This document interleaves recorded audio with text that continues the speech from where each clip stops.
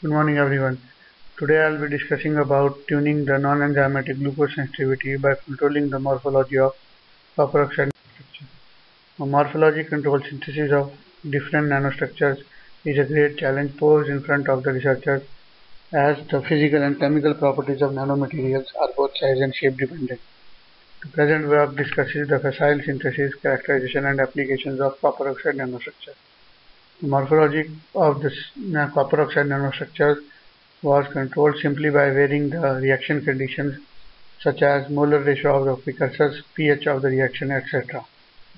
Now, the synthesized nanostructures were then thoroughly characterized using X-ray diffraction studies, various spectroscopic techniques, and electron microscopy studies. Then the synthesized nanostructures were used for glucose sensing activities. Now, the synthesis of the copper oxide nanostructures. The synthesis procedure involved was very simple, and the method used was wet chemical precipitation method.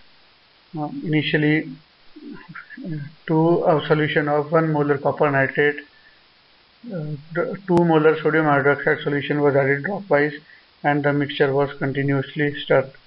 Now, two kinds of synthesis were undertaken. First, the pH of the reaction was varied. Now, the pH was continuously monitored and changed by adding sodium hydroxide dropwise. Similarly, the ratio of copper nitrate to sodium hydroxide was also varied, and like the synthesis was undertaken in using four different ratios: 1:3, 1:4, 1:5, and 1:8.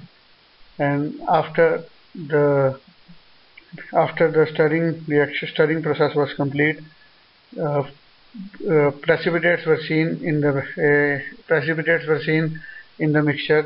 These precipitates were filtered, washed, and dried, and then the dried precipitates were calcined at 250 degrees Celsius for 3 hours, and finally black colored solid copper oxide was obtained. Now, this copper oxide solid powder was characterized using different techniques. The figure shows the X-ray diffraction studies of the synthesized copper oxide nanostructures at different pH of the reaction. We can see that the change in pH does not seem to affect the crystal structure of the copper oxide nanostructures, and the copper oxide nanostructures were indexed according to the standard JCPDS database, and they possessed monoclinic structure. Next, the FTIR and Raman spectroscopy of the synthesized nanostructure was carried out.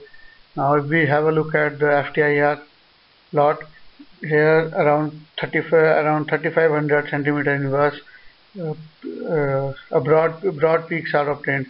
So these peaks are attributed to the presence of OH group, which might be due to the presence of residual moisture in the sample. So if we go towards the lower wave number, in close to 500 to 700, we have some peaks. These peaks correspond to the metal oxygen stretching. So this confirms the presence of copper oxide in our sample. So when done, the Raman spectroscopy of the samples was also done, and we can see here three peaks: AG, BG, and PG. So 2 BG peaks and 1 AG peak. So these peaks are the characteristic Raman peaks of copper oxide nanostructures. Thus, the formation of copper oxide was confirmed. Then, since copper oxide is a low band semiconductor, so to find out the band gap of the synthesized copper oxide nanostructures at different pH values, UV visible spectroscopy and tau plot was also plotted. So from the UV-vis we can see that from 800 to 100 we are getting a broad hump. This broad hump is a characteristic hump of copper oxide nanostructures, and when a plot between EG and alpha square h nu was plotted, the tangent to the plot gives us the tangent to the plot at which the value of alpha square h nu is 0 gives the band gap, and the band gap calculated for the copper oxide nanostructures at different pH is almost 1.38 electron volt, which is in accordance with the standard bulk band gap of copper oxide.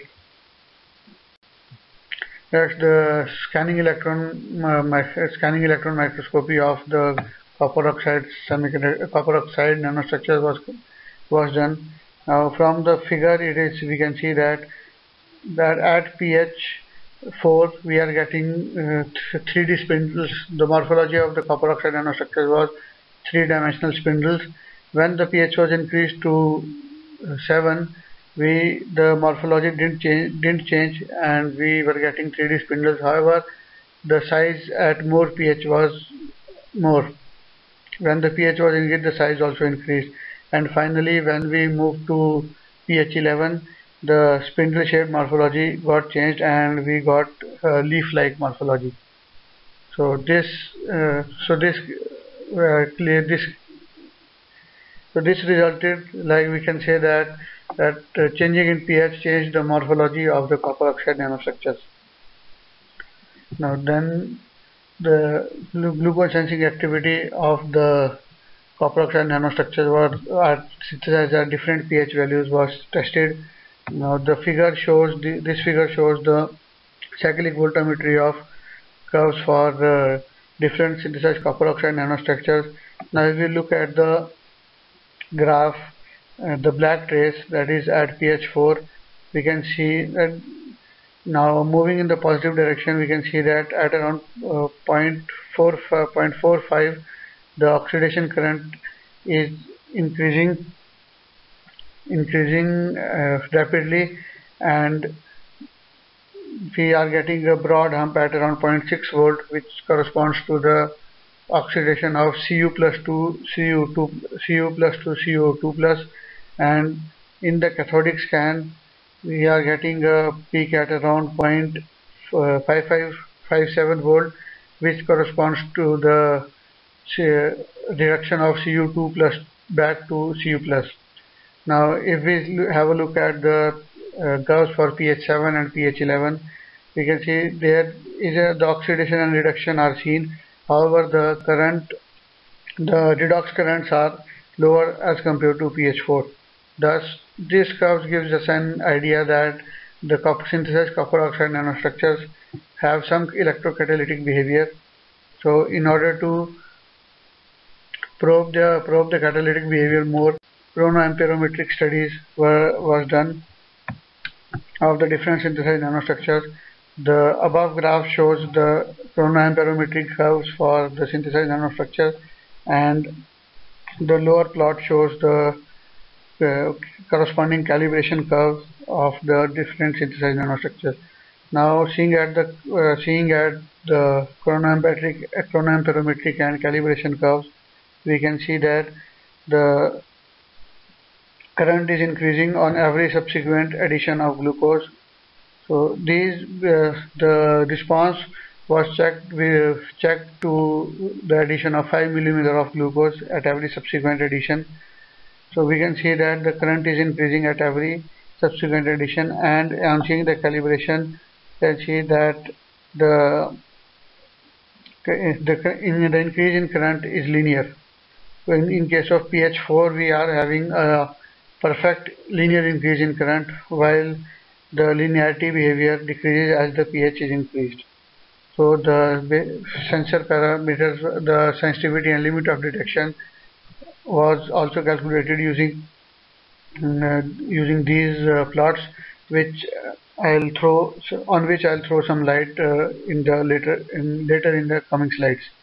Now I'll be moving to the other part of the synthesis.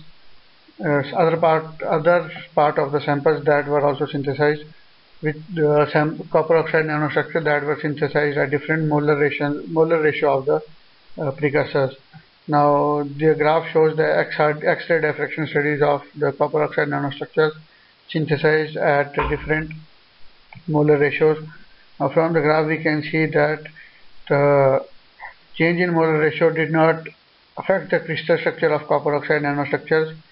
and the index planes of copper oxide nanostructure were indexed according to the standard JCPDS database, and the copper oxide synthesized was found to possess monoclinic structure. Next, similarly, the FTIR and Raman spectra of the copper oxide nanostructure synthesized at different molar ratio was also studied. Now, from the FTIR spectra, we can see that around 3500 the peaks correspond to OH stretching, and the peaks that are seen at lower wave numbers, these correspond to the CuO stretching. So this confirms the presence of copper oxide nanostructures. Similarly, in case of Raman spectroscopy, we could see 3 Raman active peaks that are characteristic of copper oxide nanostructures. So the FTIR and Raman spectra were corresponded to the standard copper oxide nanostructures.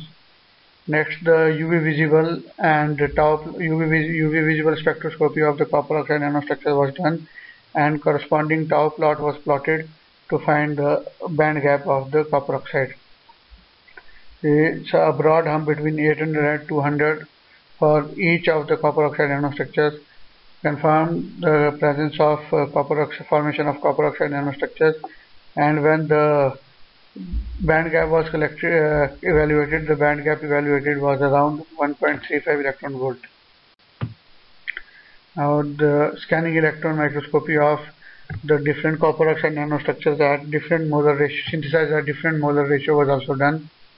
So we can see that if when the molar ratio was 1:3, we got a flower-like morphology of copper oxide nanostructures, and as the molar ratio was changed, the amount of sodium hydroxide was increased.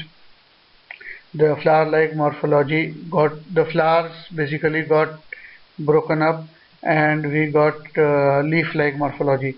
And as the sodium hydroxide content was increased in the reaction mixture, the size of the leaves also started decreasing.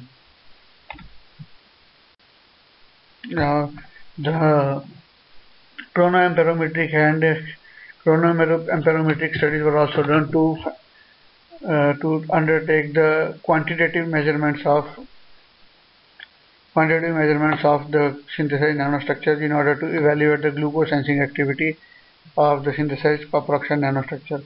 Now, from the curve we can see that as the glucose is added, the current response is increasing, and the corresponding calibration curve shows us a linear increase in the current.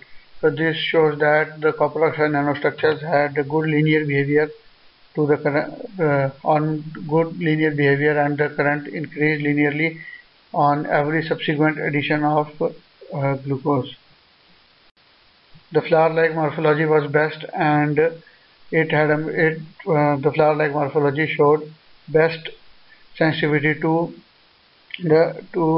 glucose. Now I would like to conclude my talk. The different morphologies of copper oxide nanostructure were synthesized via facile wet precipitation method. The major advantage of this method is that it is simple, it has low cost, and the process is easy to scale up. The morphology of the copper oxide nanostructures was seen to be affected by changing the reaction conditions, and the copper oxide nanostructure showed effective glucose sensing capabilities. And as the morphology of the copper oxide nanostructure was changed, the glucose sensing activity also changed, with flower-like copper oxide nanostructure showing the maximum sensitivity. I would like to acknowledge the ANIC 2016 organizing committee for giving me a chance to present my work. I would like to acknowledge Director IIT Mandi for providing the laboratory facilities to carry out the work, and Indian Council of Medical Research for providing financial assistance. Thank you so much for your patient listening.